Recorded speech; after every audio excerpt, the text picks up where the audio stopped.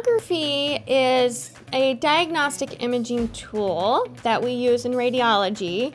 It is sound waves that is used to propagate from the transducer like we see on TV, where we use gel and the probe on the patient's abdomen or their heart, and those sound waves go into the patient and bounce off soft tissues, return to the transducer, and produce an image on the screen. This helps us to diagnose patients and interpret for the physicians and the radiologists what might be going on with the patient. Two different degree paths. We have echocardiography and general sonography.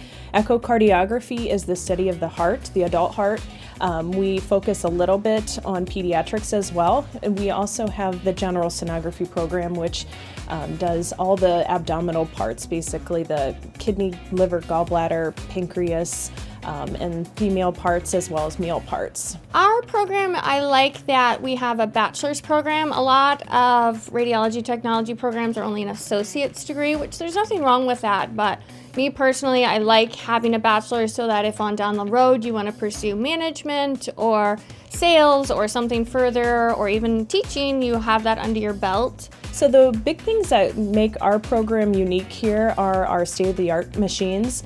We have very new technology that the students get to work on, which is kind of rare in the typical setting because a lot of programs will have hand-me-down machines, older machines to work on.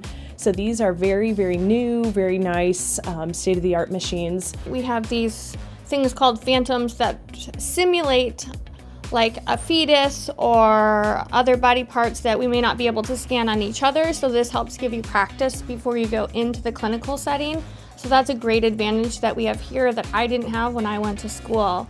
So we usually will have a lecture period in the morning, and then after lecture we tend to we'll scan on each other during a lab kind of setting. They also will have routine lab schedules so they can have one-on-one instruction with the instructor.